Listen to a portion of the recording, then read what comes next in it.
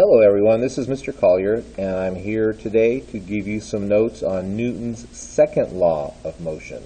So let's go ahead and start, and let's write that up at the top. This is a very fun one, and it coincides very nicely with the Newton car lab that we just finished today. Newton's second law of motion. And for my little picture, I haven't put a picture up in the corner for a while. I'm going to draw a wagon. I like wagons. Some wheels on a wagon and a little pole. And in this wagon, there's going to be some serious mass. And this is all about trying to pull or move mass. And there's Newton with his little top hat. I don't know if he really wore a top hat, but I always like to imagine that he did. All right, here we go. Let's take some notes. There's the red line on the left so we can get oriented. It's not a very long set of notes. And actually, before I talk about Newton's second law, I just want to take a second to talk about someone who came just a little bit before Newton, someone you may have heard of.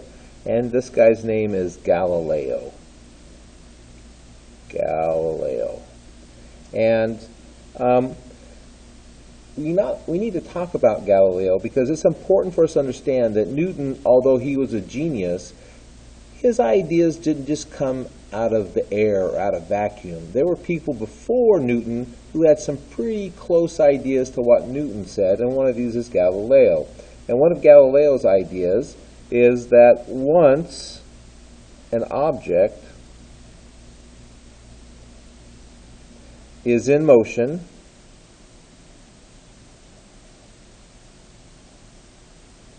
no force is needed to keep it moving.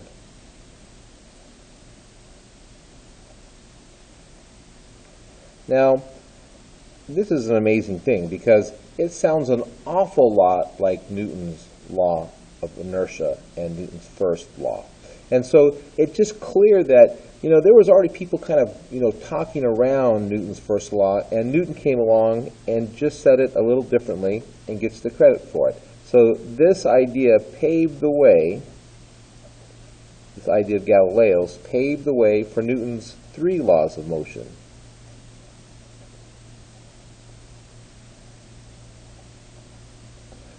And this particular part of the notes has more to do with sort of the history of science and the way that it works. And I always want you to remember that almost always when someone comes up with this just amazing breakthrough in science, they just didn't do it kind of in their own little lab all by themselves. They were usually working on ideas that other people, sort of came up with. And those people got their ideas from other people. And it's kind of this, evolutionary process that goes on. So let's talk about Newton's second law now, that we have a little bit out about Galileo. So here we go, Newton's second law of motion. And we're going to write that down. Newton's second law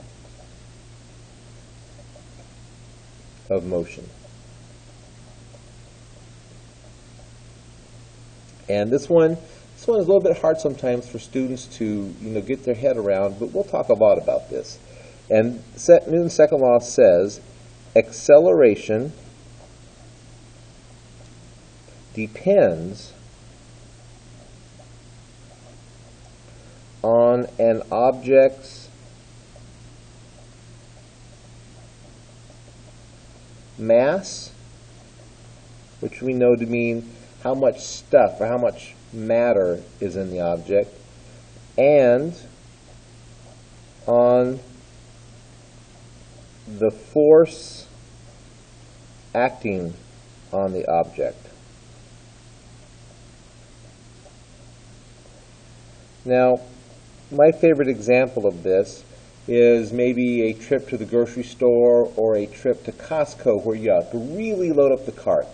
And when you first get to Costco or Sam's Club or the grocery store and your cart is empty, it's really easy to get it from stop to get going down the aisle or to make turns. But as you shop and you put more and more stuff into that cart, it gets harder and harder. So if you want to accelerate it from a stop to moving down the aisle of the grocery store with all that stuff in it, the more stuff you put in it, the more you have to push. Like to really push it when it's really full. And so the more mass an object has, the more force you have to apply to get the same acceleration. And so if you think about it, like a lot of the speedy, sports cars are built to be really light so they can get more acceleration with the same engine.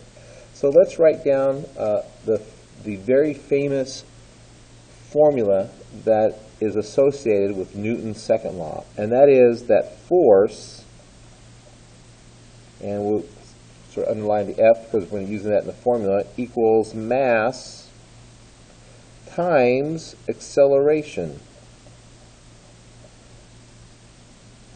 And oftentimes we say F equals m times a.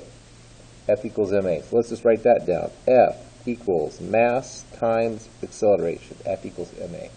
This will be something you're going to talk about in high school and in college, and so you're doing yourself a big favor if you just get that down now. Now, earlier we talked about that the units for force are the Newton, which were a kilogram times meter per second. And this is where we can kind of see that. So if we say force is equal to, and what's a unit for mass? Well, a very common one and kind of a standard one is kilogram. And we know that acceleration is often written as meters per second squared. So if we just add units in here into this formula without the numbers, we can see that where we got the kilogram meters per second squared is just from this very famous formula. Now, I will ask you next week to use this in several different ways in some calculations. And one of these is mass equals force divided by acceleration. So I just rearranged this formula algebraically to get this, so we can calculate the mass of an object if we know the force applied and the acceleration that was achieved. That's an A right there. Likewise, we can calculate acceleration if we know the force that was applied and the mass of the object. Now, you're saying, but Mr. Collier, we know how to calculate acceleration, and that is speed final minus speed initial divided by time, and it absolutely is. And I'll ask you to calculate that both ways, and you'll know which formula to use based on what information I give you. If I give you some speeds and some time, then you know to do it the original way, and if I give you force and mass, then you'll know to do it this way. And it's pretty simple.